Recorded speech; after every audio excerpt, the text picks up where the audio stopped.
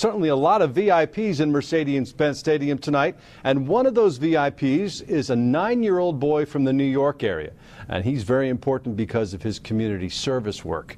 Kerry Charles caught up with him at halftime and joins us now with more on his story. Did he have a good time?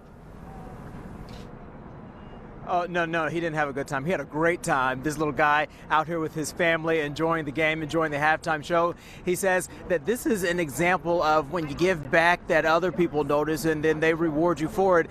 That wasn't his intent when he started out to help people affected by Hurricane Maria.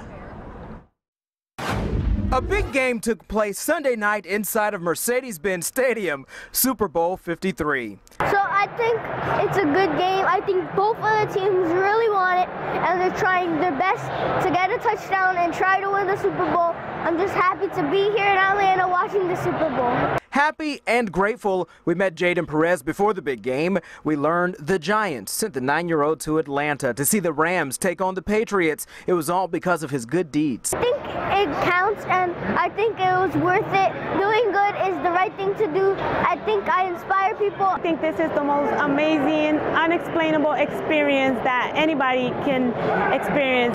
After Hurricane Maria, he collected toys, clothes, and other donations for people in Puerto Rico. More than 1,000 donations. I feel happiness when I give to people. I can't express how I feel. My love and unconditional for him with the way he is, his beautiful heart. I'm just extremely proud of him. Giving back earned him a seat in the stadium where he watched the halftime show live. I think it was great.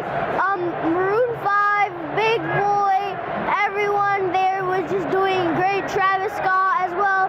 All of them were doing great. So I love the halftime show. It made me really fun. I think it was like one of the best halftime shows in the world. I think Jaden is a little analyst, I would say. We got to get him on the entertainment beat. He says it's so important that people give back. He hopes that his classmates will pay attention to his story and decide to get involved. Live tonight in downtown Atlanta, Kerry Charles, Fox 5 News. Russ. Setting such a fine example. So glad he had a great time at Mercedes-Benz tonight. All right.